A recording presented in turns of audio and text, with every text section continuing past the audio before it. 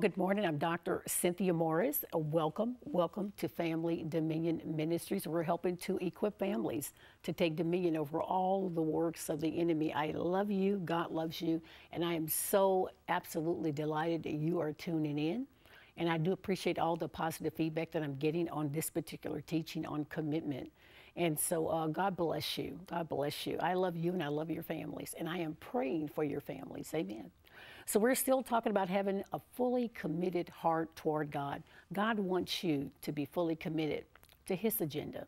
Amen. I know we have lots of things that we want to do for ourselves, for our families, for our marriages, for our churches, but really Christ needs to be at the center of everything that we do. He just does. He needs to be there guiding and directing us by His Spirit in terms of where He wants us to go and what He wants us to do. Amen. Otherwise, I don't know, sometimes we're just kind of wasting our time. Amen. And we don't want to waste our time. We want to be productive for the kingdom of God. Amen. So go ahead and open up your Bibles. I'm going to go back over to 2 Chronicles 69, and then we're going to continue in this teaching on having a fully committed heart. God wants 100% of your heart. Amen. 100%. He doesn't want a lukewarm relationship. He wants a relationship with you that is red hot. Amen. On fire. Anyone out there, if you're married, that's what you would want from your spouse. You want an intimate, sizzling hot, romantic, fulfilling relationship. Amen. Yeah, that's what you want.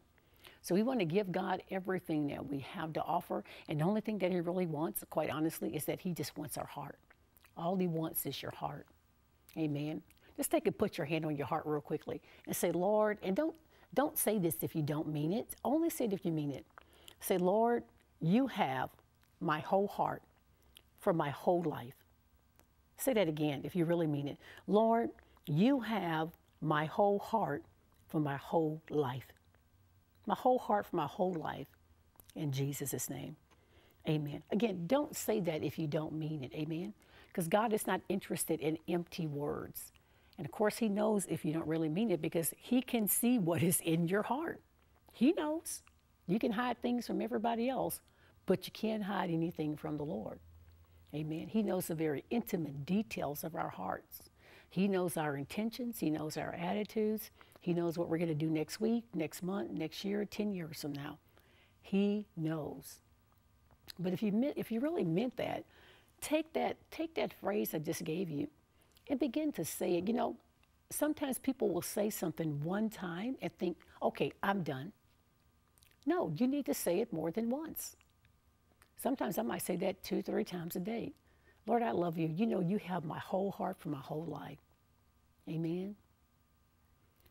If you're married, I keep making these parallels between like husband and wife, marital relationships, and then Christ and His church, because the Bible says that those things are very similar. Amen.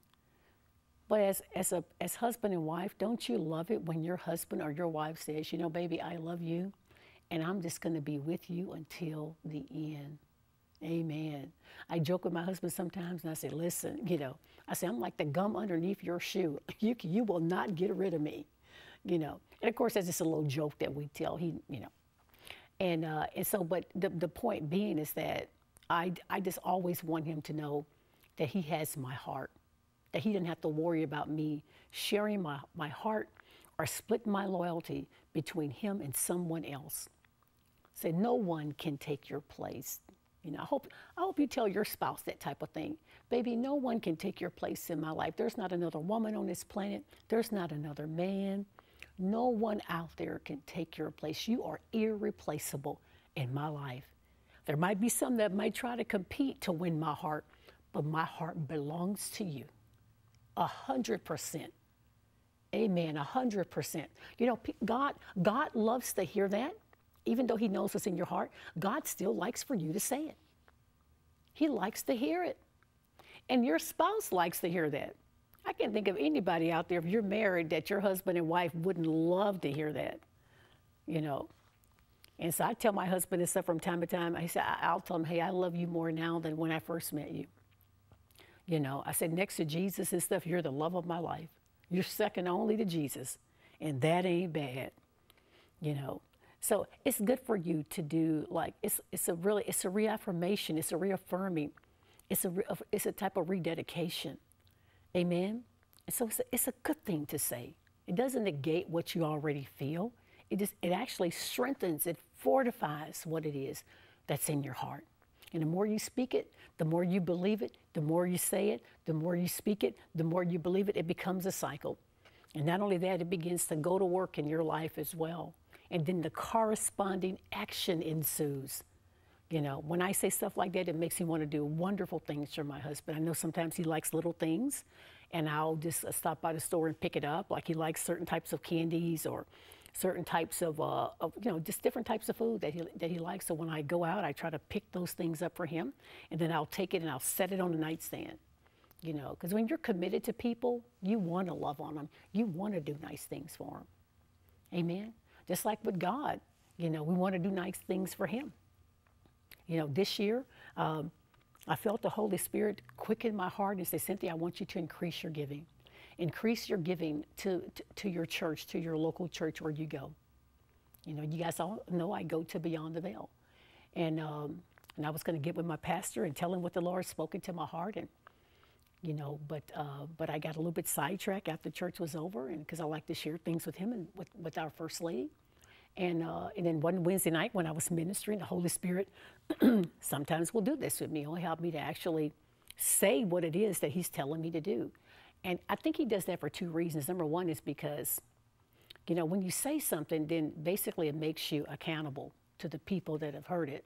Just like when you get married and you say your vows in front of all those people that are watching you, that you're going to stay with one another,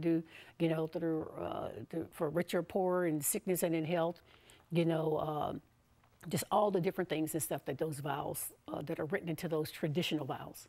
And so now you're stuck because you've said it.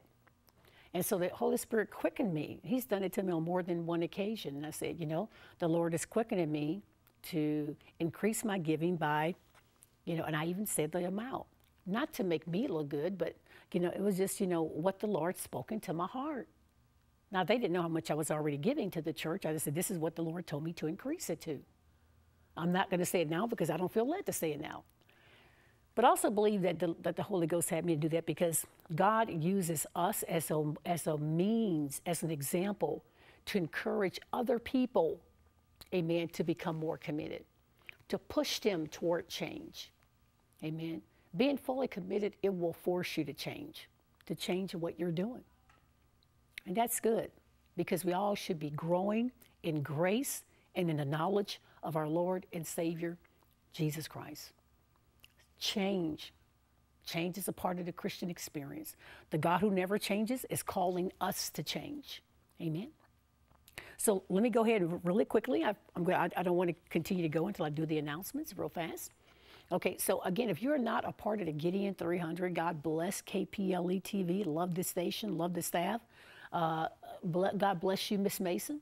So if you are not a part of the Gideon 300, we want you to pray about becoming a partner with this station. Give $25 a month or more as the Spirit of God leads you to sow into KPLE-TV so this station can stay on the air. So programs like this can continue to be broadcasted. And so this word can literally go everywhere, all over the world. It's in YouTube, it's in everywhere. So it's impacting people everywhere throughout this community and beyond. So pledge to become a partner. Trust God. Don't be afraid to give. People tend to pull back from commitment because of fear. People don't want to get married because they're afraid of losing their freedom. People don't want to give money because they're afraid they won't have enough. People are afraid of commitment because they're selfish. Amen. It's lots of different reasons why people will not commit. But I tell you, if you will commit to God's agenda, to his plan, you will never, ever regret it. Never, not in a million years will you regret it. If he tells you to do something, trust me, get ready for the windfall. Get ready for the blessings because it's going to come. It will come. So sow into this station. Be a blessing. Amen. Don't hold back. Whatever God speaks into your heart to give, do it. Do it with all of your might. Be a prompt to do it giver, a generous giver. Amen.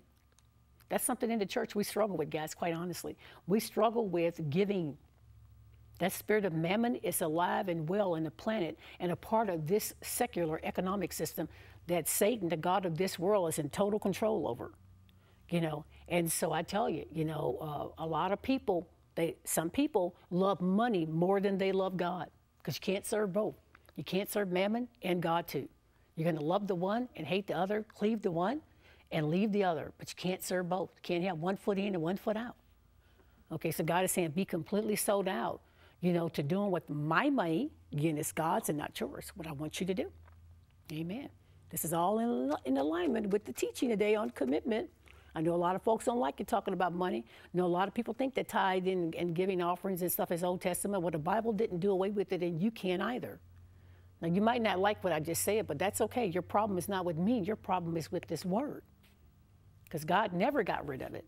Amen. So that's just some people's reasons for why they do not want to give. Selfishness, rebellion, disobedience. The list just goes on and on and on and on. So definitely give. And don't send your tithe. Let me just say that real quickly. Do not send your tithe. Don't send it to me. Don't send your tithe to KPLE. Your tithe goes to your local church. That's where you should be sowing your tithe. But God is okay with you giving offerings to support KPLE, to support any ministry that comes on KPLE. Amen? But the tithe goes to the local church. Support your pastor. Support the local church. Commit to giving. Amen? Make that commitment. Start this year. I don't know why I'm doing this, but I'm sure it's the Holy Ghost. Commit this year to becoming a tither. Or commit this year, even if you are tithing, then commit this year and say, Lord, I just want you to challenge me to move beyond. Maybe you've been given a certain amount of offerings for like maybe the last 5 or 10 or 11 years, and you haven't given beyond that. Well, God wants to stretch you, I'm sure. I'm sure you're blessed from where you were to where you are. So, Lord, challenge me. Just hold your hand up. Lord, challenge me. Challenge me in terms of my giving. I don't want to be greedy, Father. I don't want to be stingy. I don't want to be covetous. And I don't want to become complacent either. I want to change. I want to grow. And I want to grow for the purposes and stuff so I'm able to bless the kingdom, to advance the kingdom of God. So, Lord, I'm asking you to challenge me and to speak to my heart in terms of my giving, not just to KPLE, not just to this program, but my local church and anywhere else that you want me to give. And Lord, I'm just going to trust you. And you can say this after I'm saying it. You can repeat after me. Lord, I'm just going to trust you that even if I don't physically have the money or even, know where the money's going to come from, I'm going to trust that you are a big enough God. We serve a great God, that you're a big enough God to get to us exactly what we need. And you will give, your word tells us that you will give seed to sow and bread for food. Seed to sow and bread for food. That's how good God is. So God, I'm just going to trust you. I'm going to trust you because I want to give. God, I have a desire to give more to the kingdom. It is more blessed to give than it is to receive. And Lord, I repent if I've been consuming more of the seed that you've given me to be a steward over. If I've been sowing more of that upon myself than I am sowing into the kingdom, God, forgive me. Father God, I choose to just let go of that attitude. Father God, I'm not going to get caught up in this worldly mentality, allow the spirit of mammon to rule and to dictate in my life. I'm a born-again believer, and Father, I give freely. I give generously. I'm a prompt-to-do-it giver because I love you, Father, and I love your church, and I want to advance your kingdom. I want to reach people with this word. I am a soul winner, and I want to do what I can to get the word of God spread throughout this entire world. In Jesus' name, amen. Didn't plan on saying any of that this morning, but if you're out there, if that's the situation with you, then you grab hold of that. If you mean it with all of your heart, I'm telling you, the Spirit of God will begin to move. If you will just say, yes, sir, if that's what you want me to do, I'm just going to trust you, and I'm just going to do it. I'm going to step out. A lot of times you just got to step out. That's what faith is. Amen. If you already had it, that wouldn't be faith. God is always pushing us beyond where we are. If you can make it happen, that's not really faith, But real faith is like when you got to believe God, that if God doesn't step in and intervene, you don't know how things are going to pan out or how things are going to work out. So you just trust that God's going to do it. How he's going to do it? Hey, I don't even care about how God does it. I don't care about the methodology. Like, can you show me the method? I don't care. I just care about the results. Because God is, hey, you know, God will come by it honest. He's not going to do anything illegal. Amen. Because he's a God of integrity. So he'll get you what you need. He's not going to rob a bank and stuff to get you the money. Amen. But I was like, Lord, how you do it is your business. All I know that my business, or rather your business in terms of what you want me to do, is to do with that money what you told me to do. To take and use your money in terms of what you want me to do. Amen. And maybe God is speaking to you about looking at your lifestyle. Maybe you need to consider making some adjustments with your lifestyle. Right now at our church, we're doing a teaching on financial freedom, helping people to handle God's money better. Amen. Stop living beyond your means and being a better steward. You know, commit to being a better steward of everything that God has given you, which includes money. You know, because God hadn't called us to be in debt. God has called us to be free financially, financial freedom. Amen. So we're able to give more to the work of the ministry. So we're able and stuff to get the word of God out. So churches can do the types of things that God has called them to do. So other ministries and stuff that they can launch out and do what they've been called to do. Amen. So that means that you're going to have to make a commitment to a lifestyle change, which begins honestly in your spirit. Sometimes when people talk about money, when you talk about money problems, money is not the problem as much as your love for money. It's the attitude you have and also your behavior. And of course, it's spiritual things that are happening as well. But you can throw money at people all the time. But if there's not a change in their soul, amen, if they're not being fed so they're growing in their spirit, and if they don't change their behavior, their flesh and everything that's attached to that, they'll continue to have problems with debt and with money. They're just going to keep on having it. So God is saying, commit to change. Don't spend every penny that you have. Learn to save. When I give you something, learn to sow, to save, and to spend wisely. Sow first, save second, spend last, and spend wisely. And don't spend beyond your means. Don't spend till you don't have a penny in your pocket or nothing in the bank. You know. So, and that takes you actually repenting if you've done that. I'm sorry, God, for what I've done. I've mismanaged your money. And number two, God, I commit myself to being a better steward, to learning more about money. Amen? The Bible tells us to become friends and stuff with mammon, with unrighteous mammon. That mean that you got to love money or that you got to love this world system, but you don't understand the way the system works. And then allow God to move beyond the system and do things in your life supernaturally. To get your family out of debt. Hey, one of the top 5 reasons that people get divorced is because it's financial reasons. Too much debt. Too much spending, too much wasting. You know, I'm telling you, those things happen. So I'm sure this is for a lot of somebodies out there. And if you don't take it, I'll take it. Praise God. I mean, I'm preaching my own self happy up here, teaching my own self happy. But just consider that. Amen. And then also the thing I want to just share with you real quickly, and then we'll try to get as much into the rest of the teaching as I can, although technically we have, is that you need to be a church. It's a commandment. God is asking you to commit yourself to a local church. Go somewhere where you can commit. I'm committed to my pastor. And I'm committed to my pastor and my first lady and to my church because I know that they follow Christ. Paul said, follow me as I follow Christ. As I look at their lives, I look at the things that they're doing with the church, I can commit to that. So I am committed to my church. I'm committed as a person, my gifts. Well, when I say, the gifts God has given me, time, talent, treasure, all those things that God has given me, they're all gifts. I'm a steward over those things. I say, God, I commit all of those resources to my local church, and to do whatever I can to support them. Guys, in these end times, the local church will become increasingly more important. Increasingly more important because people are looking for truth. They're looking for love. Many of them looking for love in all the wrong places. That's a song, but it's the truth. Amen. They're looking for it in all the wrong places. But God is saying the local church has the answer, the solution to whatever it is that we need to do. in terms of how we reach out to them. So be committed in doing whatever it is that God is speaking to your hearts to do with your local church. Amen. So let me just go ahead on and move on. And of course, the local churches are Beyond the Veil, Pastor Rodney Howell, Juanita Howell, and Christian House of Prayer, Pastor Valerie Holcomb. So it's okay. So let me go ahead on and read 2 Chronicles 69.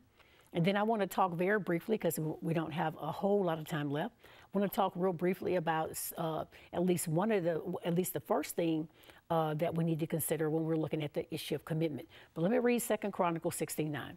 So that states, "For the eyes of the Lord run to and fro throughout the whole earth to show himself strong on behalf of those whose hearts are loyal to him." Is your heart loyal to God? I hope that it is.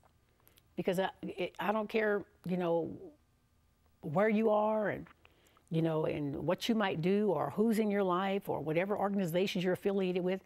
Your heart, you must give your heart to God first, and then that relationship dictates and mandates to not just a greater degree in its totality how you relate to everything else around you. So you want to give your heart to him. Amen. So be loyal to God first.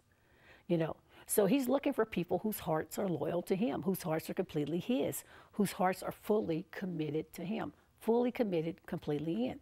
So let me see if I can get to like a part of the first thing that I wrote down that has to do with commitment. Probably won't get through the whole thing because I have so many notes up here.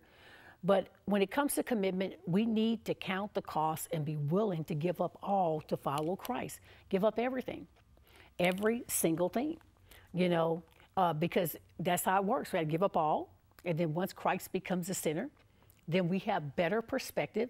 And then he's able to come in by his Spirit to help us to be able to look at what's in our lives so we can get rid of things that we really don't need, or things that are unscriptural, or things that are sinful, and begin to commit ourselves to things that are a part of his will for our lives, amen, and things that are righteous, So quite frankly, so we need to be willing and stuff to follow him.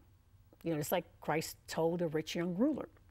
But anyway, but these days when it comes to counting the cost, paying the price, a lot of people, they don't want to pay the price. Everybody, I heard Catherine Kuhlman say, everybody is looking for a bargain.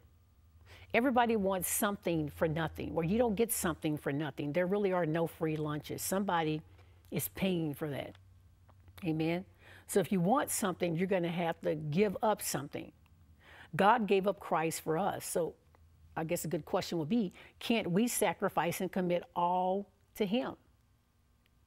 And that was a pretty big commitment, and that was a very precious gift. Amen. So is it really too much for God to ask us to give our whole hearts to him?